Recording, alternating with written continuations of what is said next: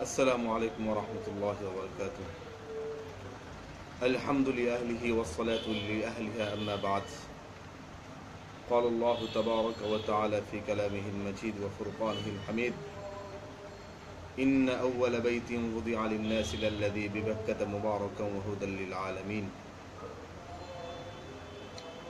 الحمد لله.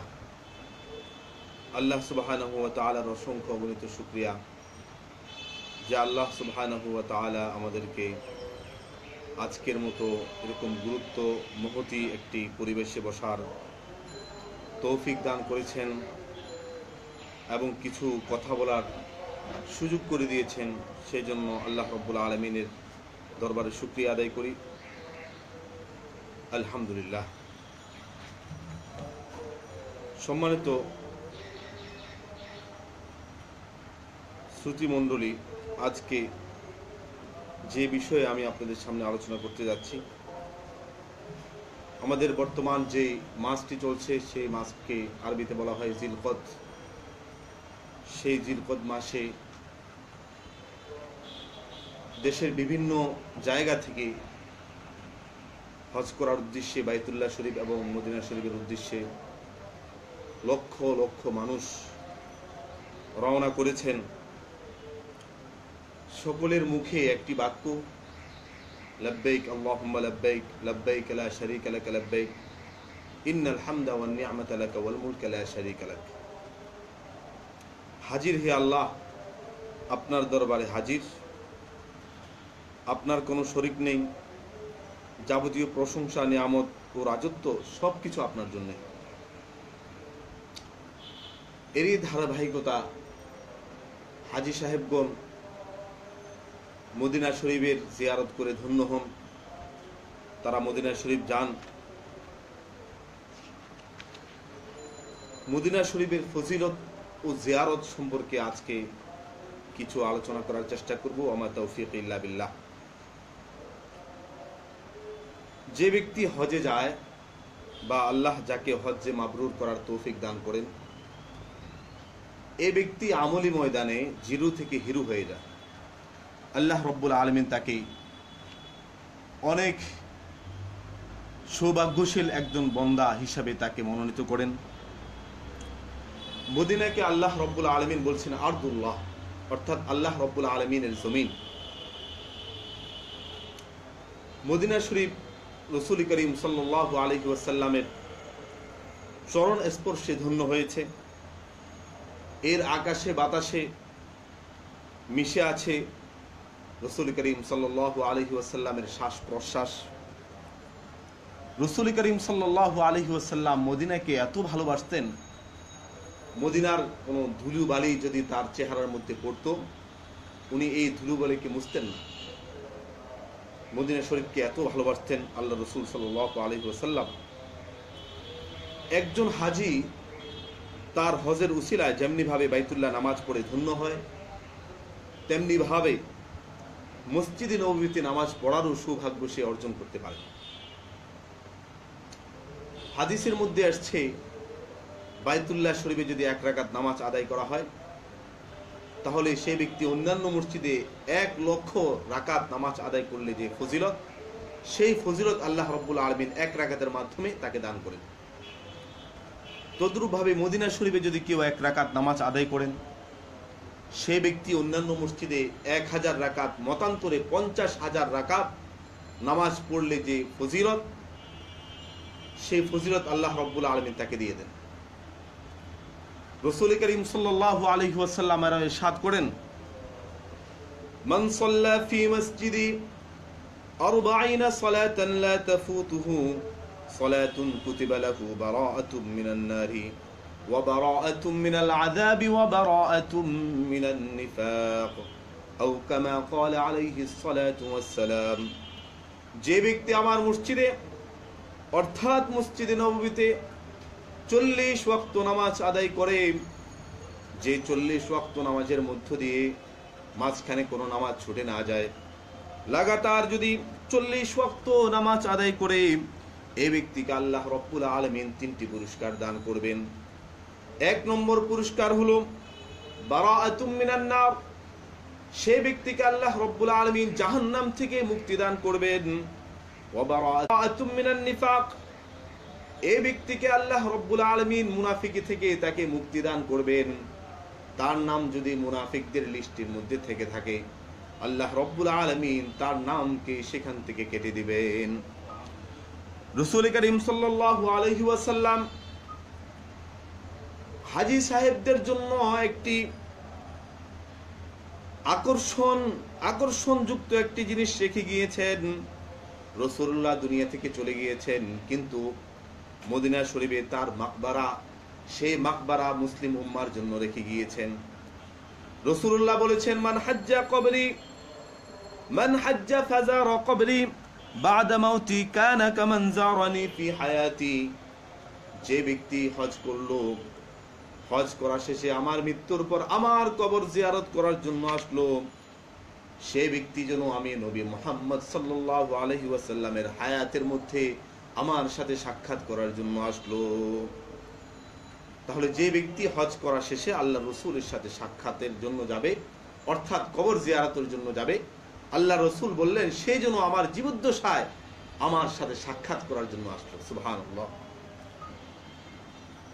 হাদিসের মধ্যে আরো আসছে, রাসূল করিম সাল্লাল্লাহু আলাইহি ওয়াসাল্লাম ইরশাদ করেন, মান যারা কবরি ওয়াজাবাত লাহু শাফাআতি। যে ব্যক্তি আমি নবী মুহাম্মদের কবর জিয়ারত করলো, তার জন্য আমি নবীর জন্য সুপারিশ করা ওয়াজিব হয়ে গেল। আমি নবীর জন্য তার জন্য সুপারিশ করা ওয়াজিব হয়ে গেল। এছাড়া মদিনায় জিয়ারতে হাজীদের জন্য আরো একটি সৌভাগ্যের বিষয় হচ্ছে, দুনিয়ায় জীবিত থাকতে জান্নাতে ভ্রমণ করার সৌভাগ্য। তা কিভাবে? রাসূল করিম সাল্লাল্লাহু আলাইহি ওয়াসাল্লাম বলেন, মা বাইনা বাইতি ওয়া মিম্বারি রাওযাতুম মিন রিয়াদিল জান্নাহ ওয়া মিম্বারি আলা হাউদি। আমার ঘর ও আমার মিম্বরের মধ্যবর্তী জায়গাটুকু হলো জান্নাতের একটি বাগান। জান্নাতের একটি বাগান আমার ঘর, আর আমার মিম্বরের মধ্যবর্তী জায়গাটুকু জান্নাতের একটি টুকরো। ওয়া মিম্বারি আলা হাউদি, আর মসজিদে নববীতে আমার যে মিম্বর আছে, সেই মিম্বর হলো হাউজে কাউসারের উপরে আল্লাহ রাব্বুল আলামিন তাকে স্থাপন করে দিয়েছেন। আমার মিম্বর আমার হাউজের উপরে আছে। তাহলে এত মদিনার সৌভাগ্যের জায়গাগুলো, ফজিলতের জায়গাগুলো একমাত্র হাজী সাহেবরাই সেটাকে উপভোগ করতে পারেন। তারা রসুলের জিয়ারত করে সৌভাগ্যশীল হতে পারেন, এবং মসজিদে নববীতে 40 ওয়াক্ত নামাজ আদায় করার যে ফজিলতের কথা হাদিসের মধ্যে আসছে, সেই ফজিলত তারাই একমাত্র অর্জন করতে পারেন। এই জন্য আমাদের দেশ থেকে যত হাজী সাহেবরা সেখানে যাচ্ছেন, তাদের প্রতি কৃতজ্ঞতা প্রকাশ করছি। তারা যাতে এই সকল ফজিলতগুলো এবং এই জায়গাটুকু জান্নাতের টুকরো, এই জায়গাটুকু তারা ভ্রমণ করে সেখান থেকে উপকার গ্রহণ করতে পারেন, এটাই আমরা ওনাদের জন্য এই আবেদন এবং নিবেদন আমরা রাখছি। জিয়ারতে মদিনা সম্পর্কে আরো কিছু ঘটনা আমাদের সামনে আসছে। মুহাম্মদ বিন উবাইদুল্লাহ বিন আমরুল আতাবি বলেন, আমি হুজুর পাক সাল্লাল্লাহু আলাইহি ওয়াসাল্লামের রওজা আকদাসে হাজির হওয়ার পর একদিকে বসিয়ে রইলাম, একদিকে আমি বসে থাকলাম। ইতিমধ্যে একজন বেদুইনের মতো অপরিচিত একজন লোক, গ্রাম্য লোক, যার আকার আকৃতি তেমন কিছু বোঝা যায় না, একজন গরিব শ্রেণীর লোক এসে উট থেকে নেমে সে আরজ করলেন, বলতে লাগলেন, হে সর্বশ্রেষ্ঠ রসুল, আল্লাহ পাক আপনার উপর কোরআন শরীফ নাজিল করিয়া আল্লাহ পাক বলেছেন, ওয়ালাউ আন্নাহুম ইয যালামু আনফুসাহুম জাউকা ফাস্তাগফিরুল্লাহ ওয়াস্তাগফারা লাহুমুর রাসূল লাওয়াজাদুল্লাহা তাওয়াবান রহিমা। যাহারা নিজেদের নফসের উপর জুলুম করেছে, অত্যাচার করিয়াছে, এরপর আপনার নিকট আসিয়াছে এবং আল্লাহর নিকট আপনার গুনাহের জন্য ক্ষমা প্রার্থনা, আল্লাহর জন্য নিজ আপন গুনাহের জন্য ক্ষমা প্রার্থনা করিয়াছে, এবং রাসূলুল্লাহ সাল্লাল্লাহু আলাইহি ওয়াসাল্লামও তাহাদের জন্য ক্ষমা চাহিয়েছেন, তবে তাহারা নিশ্চয়ই আল্লাহকে তওবাকারী হিসাবে পাবেন এবং আল্লাহ রব্বুল আলামিন তাদের জন্য অতিশয় মেহেরবান। তাদের গুনাহকে আল্লাহ রব্বুল আলামিন ক্ষমা করে দিবেন। ইয়া রাসূলুল্লাহি, আল্লাহ পাক কোরআন অবতীর্ণ করে আপনার কাছে আসার কথা বলেছেন। আমার হায়াতে জীবদ্দশায় আপনি তো বেঁচে নাই, আমি আপনার কবরের পাশে এসেছি, অথচ আপনার কবরের পাশে এসে আমি ক্রন্দন করছি, আল্লাহ রব্বুল আলামিনের কাছে কান্নাকাটি করছি। এরপর বেদিউন সেই লোকটি কাঁদতে কাঁদতে বলতে লাগলো, ইয়া খায়রা মান দুফিনাত বিল কাহি আযমুহু ফাতাবা মিন তিবিহিন্না আল কাউ ওয়াল আকামু। হে সর্বশ্রেষ্ঠ জাত, ওই সব লোকদের মধ্যে যাহাদেরকে সমতল ভূমিতে দাফন করা হয়েছে, দুনিয়ার জমিনে যাহাদেরকে দাফন করা হয়েছে, তার মধ্য থেকে সর্বশ্রেষ্ঠ জাত, তার কাছে আমি এসে বলতেছি, যে জাতের দাফন করার কারণে সারা পৃথিবী সৌভাগ্যবান হয়েছে, সারা পৃথিবীর মধ্যে মাটির গুলোর মধ্যে সৌভাগ্য ছড়িয়ে পড়েছে। নাফসিল ফিদাউ লিকবরিন আনতা সাকিনুহু ফীহিল আফাফু ওয়া ফীহিল জুদু ওয়াল কারামু। আমার সত্তা কুরবান হয়ে যাক ওই কবরের জন্য, যে কবরের মধ্যে আপনি নবী মুহাম্মদ সাল্লাল্লাহু আলাইহি ওয়াসাল্লাম শায়িত আছেন। ফীহিল আতাফু, সেই কবরের মধ্যে রয়েছে পবিত্রতা, যে কবরের মধ্যে রয়েছে আল কারামু ওয়াল জুদু, যেখানে রয়েছে দান এবং বকশিশ। আল্লামা নববী রাহমাতুল্লাহি আলাইহি লোকটার পড়া আরো কিছু গজল, আরো কিছু বায়াত নকল করেছেন। সেই লোকটি বলতে লাগলেন, আনতা শাফিউল লাযী তুরজা শাফাআতুহু আলাস সিরাতি ইযা মা যাল্লাতিল কদামু। আপনি এমন সুপারিশ করনেওয়ালা, যাহার সুপারিশের আমরা ওই সময় আশা রাখি যখন ফুলসিরাতের উপর মানুষের পা পদস্খলন হয়ে যাবে। ফুলসিরাত চলতে গেলে অনেক মানুষ সেই পুল থেকে জাহান্নামের মধ্যে পড়ে যাবে, সেই সময় আপনি নবীর সুপারিশ কাজে আসবে। এই বলে লোকটি আরো পড়তে লাগলেন ওয়াসাহিবাকা লা আনসাহুমা আবাদা মিন্নি সালামু আলাইকুম মা জারাল কলামু। ইয়া রাসূলুল্লাহি, আপনার পাশে যে আপনার দুইজন সাথী শুয়ে আছেন, হযরত আবু বকর, হযরত ওমর রাদিয়াল্লাহু তাআলা আনহুমা, এদেরকেও আমি কখনো ভুলিব না, এদের কথাও আমার স্মরণ আছে। সুতরাং মিন্নি সালামু আলাইকুম মা জারাল কলামু, আমার পক্ষ থেকে আপনার প্রতি সালাম, হযরতে সিদ্দিক আকবরের প্রতি সালাম, হযরত ওমরের প্রতি সালাম। এই সালাম বর্ষিত হতে থাকুক যতদিন পর্যন্ত আসমানের জায়গা থাকবে, যতদিন পর্যন্ত জমিনের জায়গা থাকবে। চন্দ্র উদিত হবে, চন্দ্র আলো দিবে, সূর্য আলো দিবে, গাছপালা তরুলতা সব আপন স্থানে থাকবে, পাহাড় পর্বত নদী সমুদ্র সব আপন আপন কাজ করতে থাকবে। যতদিন পর্যন্ত পৃথিবী তার নিয়ম নীতি অনুযায়ী থাকবে, ততদিন পর্যন্ত আপনাদের প্রতি আমার পক্ষ থেকে সালাম বর্ষিত হোক। তারপর লোকটি ইস্তিগফার, আস্তাগফিরুল্লাহ রাব্বি মিন কুল্লি যামবি ওয়া আতুবু ইলাইহি, ইস্তিগফার পরে রওজা শরীফ থেকে বিদায় নিয়ে চলে গেল। যখন বিদায় নিয়ে চলে গেলেন, মুহাম্মদ বিন ওবাইদুল্লাহ বিন আমরুল আতাবি বলেন, বিদায় নেওয়ার পর আমার চোখের মধ্যে ঘুম চলে আসলো, আমি ঘুমিয়ে পড়লাম। ইতিমধ্যে আমি হুজুর পাক সাল্লাল্লাহু আলাইহি ওয়াসাল্লামের জিয়ারত লাভ করলাম। ঘুমের মধ্যে আমি রাসূলুল্লাহকে দেখলাম। হুজুর সাল্লাল্লাহু আলাইহি ওয়াসাল্লাম আমাকে বললেন, যাও সেই বন্ধুকে বলো, সেই উম্মতকে বলো, আমার সুপারিশে আল্লাহ রব্বুল আলামিন তার জীবনের সমস্ত গুনাহ খাতাগুলিকে মাফ করে দিয়েছেন। জোরে বলেন সুবহানাল্লাহ। তাহলে মদিনা শরীফে যারা জিয়ারত করবে, যারা সেখানে গিয়ে নিজের কৃতকর্মের জন্য, গুনাহের জন্য মাফ চাইবে, আল্লাহ রব্বুল আলামিন তাদের গুনাহ খাতাগুলিকে মাফ করে দিবেন।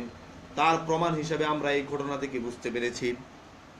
আরেকটি ঘটনা, বিখ্যাত সুফি ও বুজুর্গ হযরতে শাইখ আহমদ রিফাই রহমতুল্লাহি আলাইহি 555 হিজরি সনে হজ সমাপন করে, হজ শেষ করে জিয়ারতের জন্য রাসূলুল্লাহ সাল্লাল্লাহু আলাইহি ওয়াসাল্লামের মাকবারা জিয়ারতের জন্য মদিনা শরীফ গমন করেন। মদিনা শরীফ গিয়ে রাসূলের কবরের সামনে দাঁড়ায়া তিনি কিছু কবিতা পাঠ করলেন। সেই কবিতাগুলো কিতাবের মধ্যে এসেছে। ফি হালাতিল বু'দি রূহি কুনতু উরসিলুহা তুকাব্বিলুল আরদ আন্নি ওয়া হিয়া নাইবাতি ওয়া হাযিহি দাওলাতুল আশবাহি ক্বাদ হাদারাত ফামদুদ ইয়ামিনাকা কাই তাহযা বিহা শাফাতি। ইয়া রাসূলুল্লাহ, দূরে থাকা অবস্থায়, আমার দেশে অবস্থান করা অবস্থায় আমি আমার রূহকে, আমার আত্মাকে আপনার খেদমতে, আপনার রওজা শরীফের পাশে আমি পাঠিয়ে দিতাম। সে আমার নায়েব হইয়া, আমার স্থলাভিষিক্ত হইয়া রওজা মুবারকের আস্তানা শরীফে চুম্বন করত, সেখানে চুমু খেত, জিয়ারত করত, সালাতু সালাম পাঠ করত। ইয়া রাসূলুল্লাহ, অনেক বছর পর অর্থ সংকটের কারণে আমি আপনার রওজার পাশে দাঁড়িয়ে সালাম পেশ করার সেই সৌভাগ্য আমার হয়নি। আজকে অনেক বছর পর আপনার রওজার পাশে আমি সশরীরে আমি উপস্থিত হয়েছি। সুতরাং আজকে যে আমি সশরীরে উপস্থিত হয়েছি, এটা আমার জন্য সৌভাগ্যের বিষয়।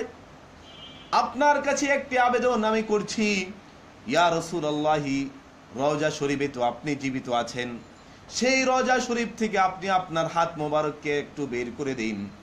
আমি সে হাত মোবারক পেয়ে চুম্বন করে সে হাতের মধ্যে চুমু খেয়ে আমি সাইদ আহমদ রেফাই ধন্য হয়ে যাব এবং আজীবনের জন্য আমি আমাকে সৌভাগ্যশীলদের অন্তর্ভুক্ত মনে করব।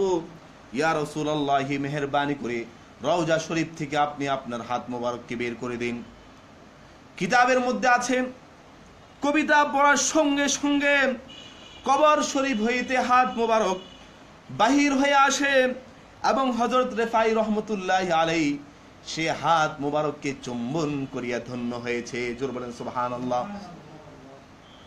কিতাবের মধ্যে আছে, ওই সময় মসজিদে নববীতে ইবাদতরত অবস্থায় 90,000 লোকের সমাগম ছিল। 90,000 লোক তখন ইবাদতের মধ্যে লিপ্ত ছিলেন। তারা সকলে চমকে উঠল। আল্লাহর রাসূল যখন রওজা শরীফ থেকে হাত মোবারককে বের করে দিলেন, তখন পুরা মদিনার আনাচে কানাচে উলিতে গলিতে আল্লাহর রাসূলের হাতের সেই আলো পৌঁছে গেল। জোর বলেন সুবহানাল্লাহ। কিতাবের মধ্যে আরো আছে, এই সময় মসজিদে নববীতে যারা হাজির ছিলেন তাদের মধ্যে মাহবুবে সুবহানী হযরতে আব্দুল কাদের জিলানী রহমতুল্লাহি আলাইহি ছিলেন। তিনিও সেই হাতের মাধ্যমে, হাতের দ্বারা যে আলো, যে নূরের আলো মদিনার মধ্যে আলোকিত করেছিলেন, সেই আলো হযরত আব্দুল কাদের জিলানী রহমতুল্লাহি আলাইহি দেখেছেন। তাহলে এখান থেকে বোঝা যায় আল্লাহ রাব্বুল আলামিন আমাদের যাদেরকে তৌফিক দিয়েছেন হজ করার জন্য, আমরা সকলে মদিনা যাব, সেখানে গিয়ে আল্লাহর রাসূলের কবর জিয়ারত করব, সালাতু সালাম দিব। আর যারা আমরা এখানে আছি, যারা বাংলাদেশে আছি, দেশের বিভিন্ন জায়গা থেকে আমরা আছি, আমাদের যাদের মন কাঁদছে বাইতুল্লাহর জন্য, মদিনার জন্য, রাসূলের মাকবারার জন্য, আমাদের পক্ষ থেকে আমাদের সালাম সেই মসজিদে নববী, আল্লাহর রাসূলের রওজা পাকে হযরত সিদ্দিক আকবর, হযরত ওমর ফারুক রাদিয়াল্লাহু তাআলা আনহুমার কবরের মধ্যে যাতে আমাদের সালামকে পৌঁছে দেয়, এই বলে আমি আমার বক্তব্যকে শেষ করলাম। ওয়া আখিরি দাওয়ানা আনিল হামদুলিল্লাহি রাব্বিল আলামিন। আসসালামু আলাইকুম ওয়া রাহমাতুল্লাহি ওয়া বারাকাতুহু। দর্শক, আপনারা এতক্ষণ পর্যন্ত শুনছিলেন রনি মার্কেট বাইতুল মামুর জামি মসজিদের সুনামধন্য খতিব হাফেজ মাওলানা মুফতি শাহাদাত হোসেন সাহেবের কাছ থেকে হজের ফজিলত সম্পর্কে। তো আশা করি আপনারা অবশ্যই এই ভিডিওটিকে বেশি বেশি শেয়ার করবেন, আর আপনাদের মূল্যবান মন্তব্যটি কমেন্টের মধ্যে জানাবেন। আসসালামু আলাইকুম রহমতুল্লাহি ওয়া বারাকাতুহু।